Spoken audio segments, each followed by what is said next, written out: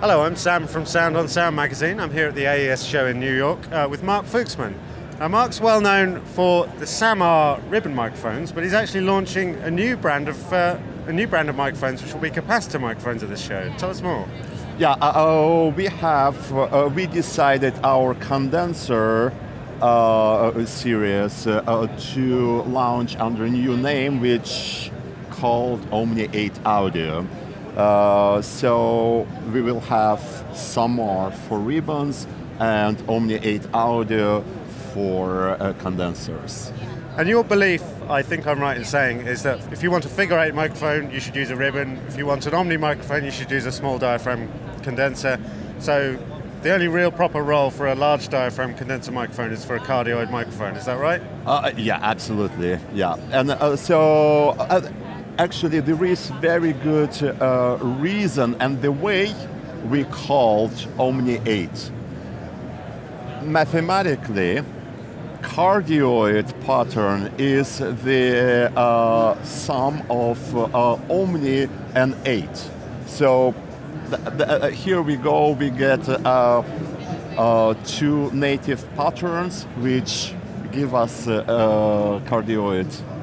So your first two products are in fact two cardioid large diaphragm microphones. Yes. But they're quite different, and tell us a little bit more about that.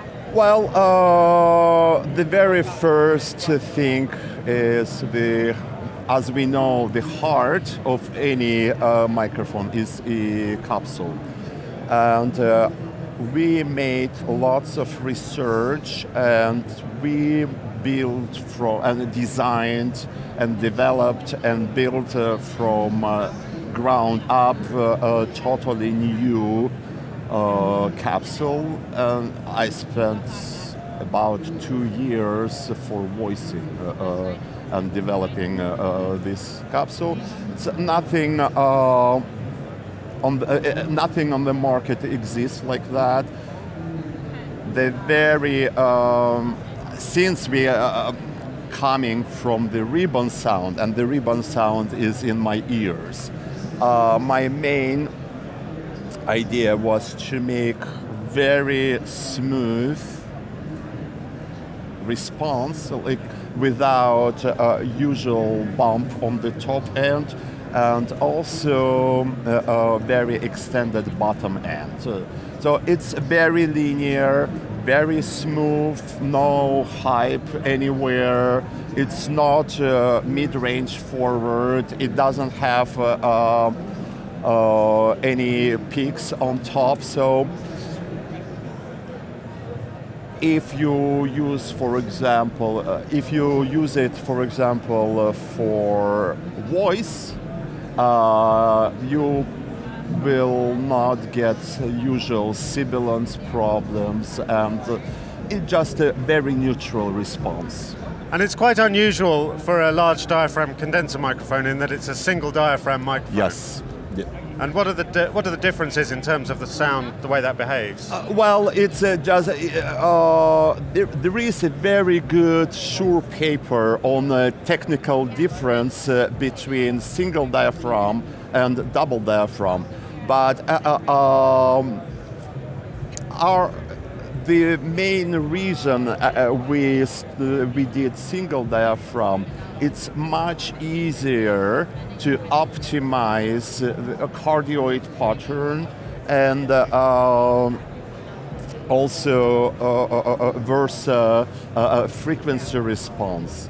So once you put two diaphragms on front to back, we start getting lots of problems, and one of them is that at the low end, it turns into Omni. And so it's a very interesting effect, gives very interesting effect. So we know that cardioid pattern has proximity effect. Omni does not have. So whenever you get a little bit closer, so there is a boost of the bottom, and when it turns into Omni, we have a sudden drop. And that's the reason we have those bumps and peaks on the low end. So with doing it single diaphragm, we extend the bottom end. It sounds at least an octave or two lower, and also it is very smooth. There is no this kind of forwardness of low mids. So it's much easier to deal with electronically, or if it's a problem with close miking. Fantastic. And the second microphone that you're showing at this show is a different. This is based on the well-known AKG CK12 capsule design. Is that right? Yes. Yeah. But also we use it as a single diaphragm. So we have modified this capsule, and it works also as a single. Fantastic. So when can we expect these microphones to be available? Very soon. We, in fact, we thought that this one, TF08, we start the production right after AES, so probably it should be available already in a couple months or so. Yeah. Cool. And what sort of price point are we looking at? At this point, we are thinking $999, but we will determine the final price after we start production, because it's hard to know all the obstacles. Sure, that's for the 08, right? And the other one will be more affordable. The other one, we are thinking $599. Fantastic. Well, can't wait to try them out. Thanks, Mark. Okay, thank you. It's always a pleasure to talk to you. Likewise. Thank you.